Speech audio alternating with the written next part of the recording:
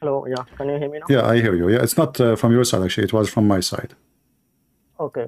All right. Got it, okay. So what do you think about our topic? What's your name? Your name is Fazlan? Yeah, yes. All right. So what do you think? Go ahead. I'm listening. Okay, so actually, I think you did not understand some hadith, okay? So first you mentioned something about the disease, okay? Contagious disease. So the actual meaning of that one is, because we believe everything happens with the will of Allah. So that means, if it is a contagious disease, it is not going to spread itself unless Allah will. So that is the actual meaning, okay? So I don't understand, So is the hadith is something when the Muslim they say that the story of Muhammad life is documented. Are you talking about a documentation which is proven to be true, or it's full of lies? No, I'm telling in terms of hadith, okay, already you know about Islam in terms of hadith, even though we have Sahih hadith, okay, sometimes the possibility it could be a mistake, okay, but but when you explain something, you have to be specific and you have to understand the context. So in that first hadith you mentioned, there's no any contagious disease. Actually, it is talking about the will of Allah. Like in Christianity, there's a sect called Calvinism, right? They believe in predestination. In the same way, maybe we also believe in predestination. Three what? So, Three what? predestination. That is, what do you mean? What predestination? We Christian, we believe in predestination. No, I think you don't believe, but there's a denomination Calvinism, right? Those are ideas of people. For us, we follow the Bible. It's not up to somebody. You can come with your own, understanding. But the Bible, the Bible never mentioned. We don't have such a thing. The Bible never mentioned this. So if somebody became a philosopher and bring his own philosophy, but you are trying to change the topic, my friend. We are talking about what is written in Muslim books, not understanding of the hadith. It's what it is written. Is it true? Is it false? No, it is true, but the actual meaning is different. The actual meaning is everything happens with the will of Allah. Like if the disease transmitted to someone else, that's happened with the will of Allah. So that is the actual meaning, right? So even in Christianity, so hold on. So when Aisha, she said that we were busy with the Prophet death, and a goat came and ate the hadith. Even this one need understanding, like you Muslims can be confused about this. A goat ate the Quran. Okay, so now, and there was 10 times breastfeeding for adult.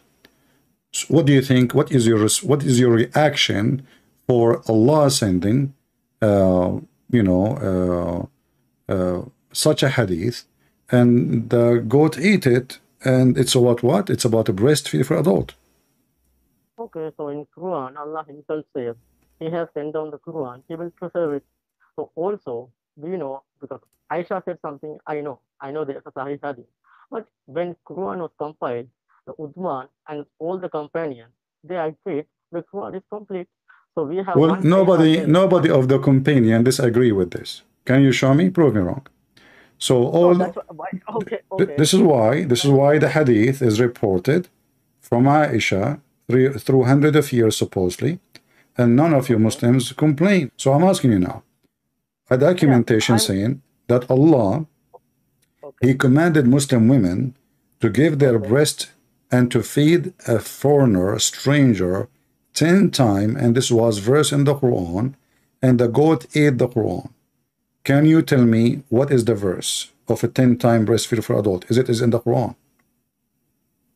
No, because when the Quran was compiled, Uthman never mentioned some words are missing, because all the companion agreed Quran is complete. Because can you show me anywhere like Uthman or the people who compiled the Quran, some words was missing? That's my first point.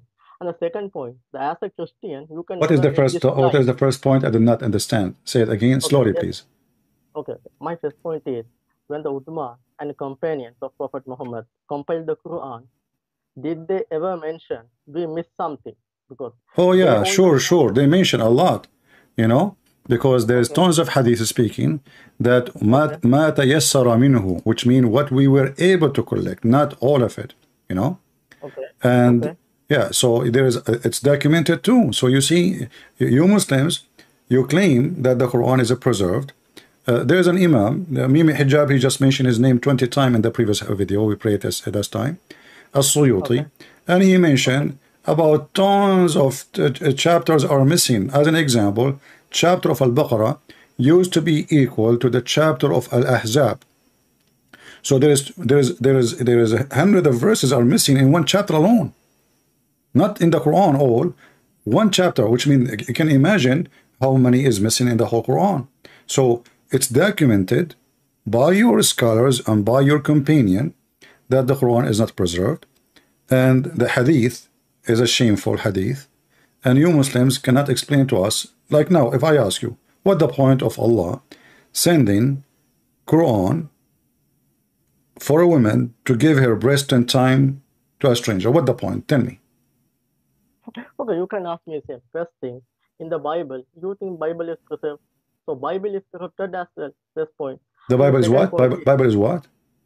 Bible also corrupted. You don't have the okay. You see? Okay, I will go with you. I will go with you. First of all, when a Muslim he said the Bible is corrupted, are you saying to me your prophet is a liar? Because the Quran says that Muhammad he confirmed the Bible which is between our hands. Is that correct? No. So many hadith. This is not Quran, this is not hadith. You see, here we go. You play the hadith now. Oh, this is hadith, is not hadith says no. The hadith never say that, and this is Quran.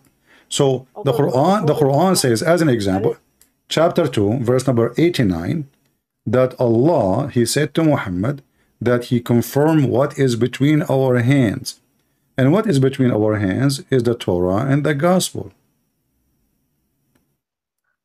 No, can you show me the verse? Because I just told you the verse, chapter 2, verse number 89.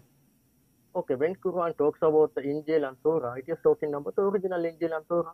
Because what you have in the Bible, it is eyewitness. No. Why you jump in? You know, like in the speed of light. I just showed you from the Quran that your book confirm our book.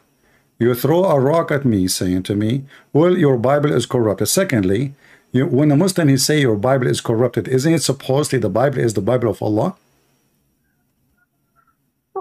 I am telling, if the Bible is corrupted, is the Bible of Allah or not? Is Allah who is the one who sent the Injil? Okay, so when you claim that the Bible is corrupted, you are insulting your God, saying to us your God cannot protect his book, correct?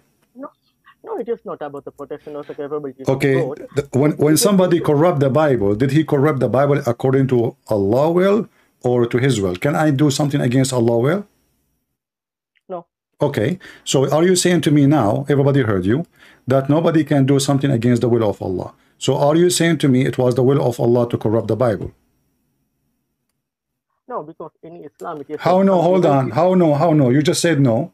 I said to you, can I do something myself against the will of Allah? You said no. Then I ask you, listen carefully. Then I ask you, can somebody corrupt the Bible against the will of Allah? You said no. So the Bible is corrupted according to the will of Allah. So the one who wanted the Bible to be corrupt is Allah. That's what you are saying to me. No, I think that is not an improper logic, because according to Islam, whatever evil, it is come from the man. The evil deed, not... It's what? It's what? That means the evil deed, okay? Something good... No. You see, hold on. If I wanna... This is the book of Allah. This is not an evil deed. Yeah, I'm telling... Can I corrupt the Quran? No, because in Quran it is... Okay, hold on. No, before we continue. So I cannot corrupt the Quran. Why? Go ahead. Because in Quran it is mentioned, Allah will protect the Quran. Allah explicitly mentioned... I challenge you to show me the verse where it says Allah will protect the Quran. Because I don't have the verse in my head. I have to go... My friend, I will give you 10,000 years.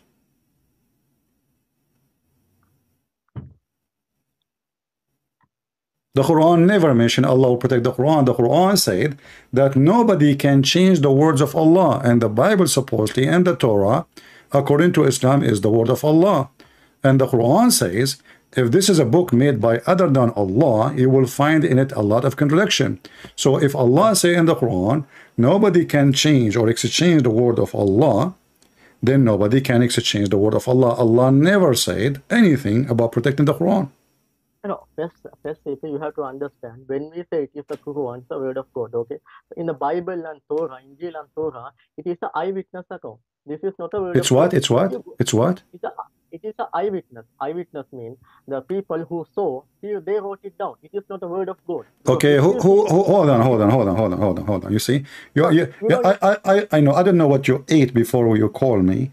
Why you are changing the topic? Allah, he said, hold on. Allah, he said, chapter 6, verse number 34. Nobody can change the words of Allah. Is the Injil and the Torah is from the word of Allah. Nobody can change the word of Allah. The context is Quran. It is not talking about the Bible, not Torah. Okay, hold on. So, okay, hold on. How you know it's talking about the Quran? Because already it is mentioned in the Quran, the Torah and Injil were corrupted, because it is clearly mentioned that even in the early Islam, like Ibn Abbas had that opinion, the Torah and Injil were Who have opinion? Ibn Abbas. Okay. Ibn Abbas. Okay, hold on, guys. Ibn Abbas have opinion. I say to you, show me what your prophet said. Show me what the Quran said. You say to me, Ibn Abbas. Okay, hold on. Do you have a book of Ibn Abbas? No, CP. It is in the Quran itself. No, listen. You mentioned to me opinion of Ibn Abbas. I did not hear it yet. We want to hear it, no problem. But do you have a book of Ibn Abbas? No, I am. So how you know Ibn Abbas, he said what he said? You are the one who's changing the topic. So why can't we stick to one topic? No, we are in the topic. You are the one who mentioned Ibn Abbas, not me. So I'm asking you, Ibn Abbas said, where you get what Ibn Abbas said from? It is from his tafsir.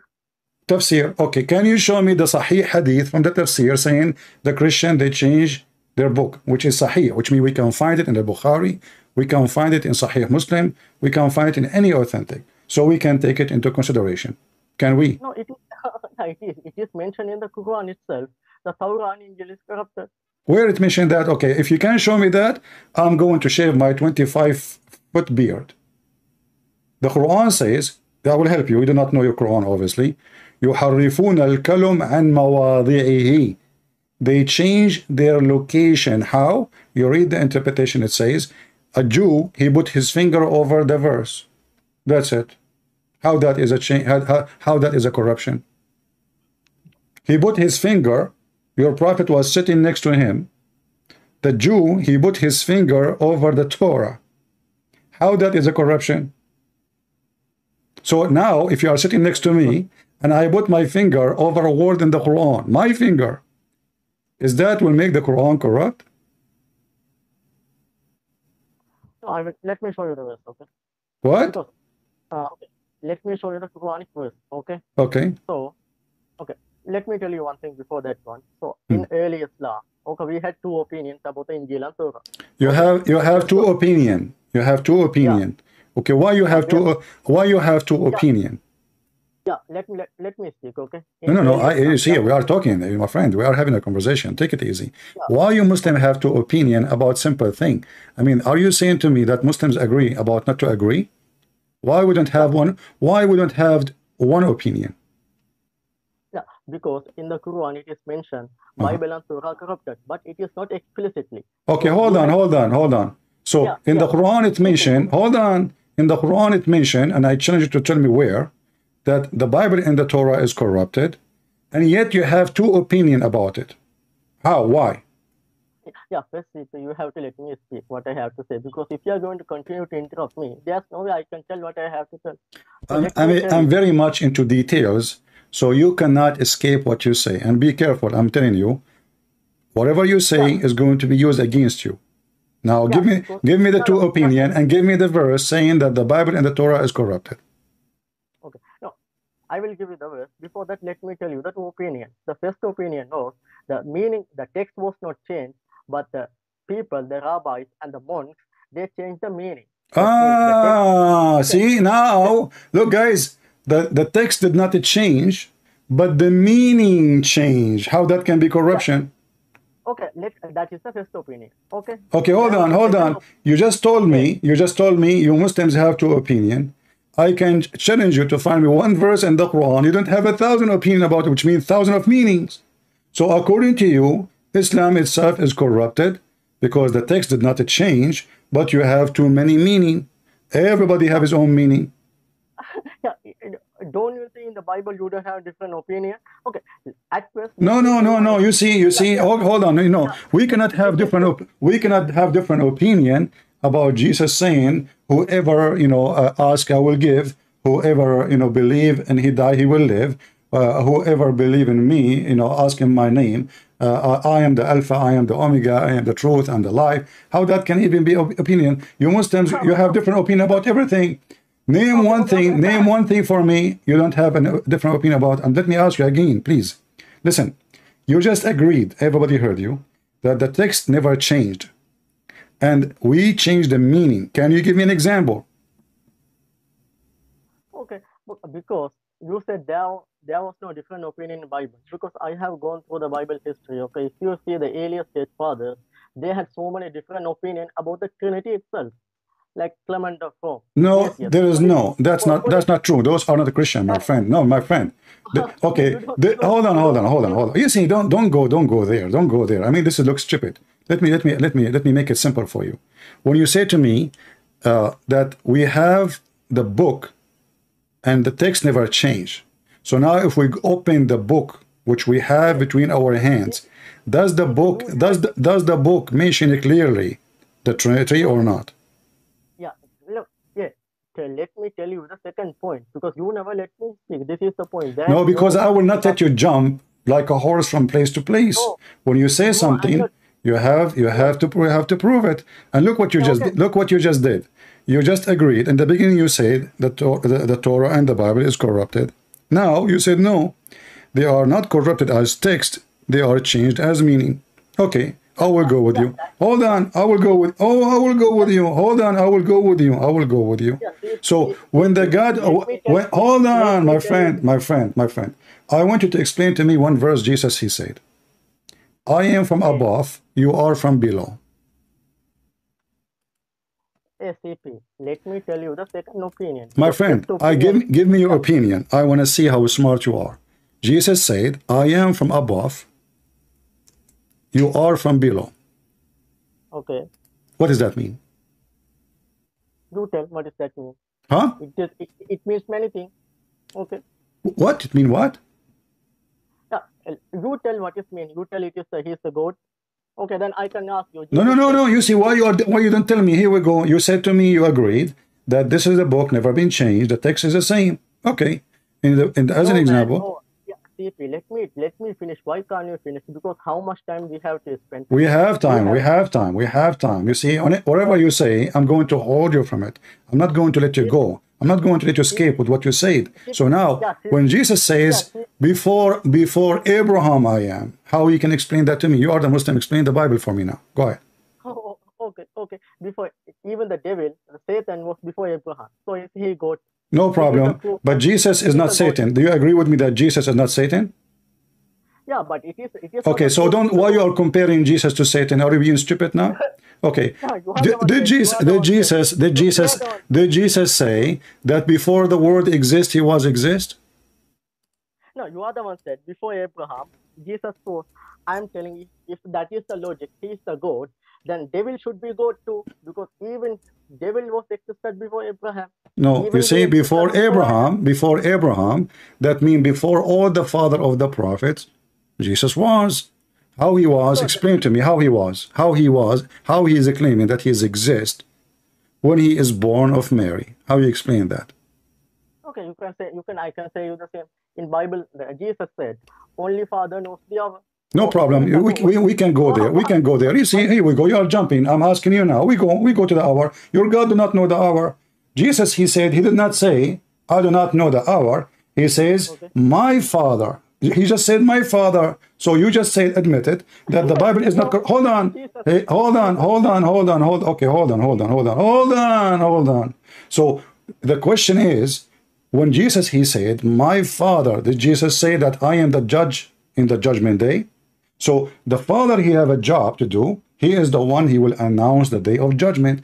The Son, he will be the judge over mankind. So this is why we believe in Trinity. The Father have a job. Jesus, he said, I work and my Father work too. What is the work of the Father? When it's time, he will announce the day of judgment. That's why he called him the Father. The Father is the one who me, myself, I have my authority from him. We Christian, we don't believe that Jesus is the Father. We believe that the Father is a person, the Son is a person, the Holy Spirit is a person. Hold on, just wait. So what you are confusing yourself with, because you are a Muslim, you don't learn Christianity from us, you learn it from the dummy Muhammad. So when Jesus said, I am before the whole world as with you, was with you, Father, that means Jesus exist from the beginning of the time.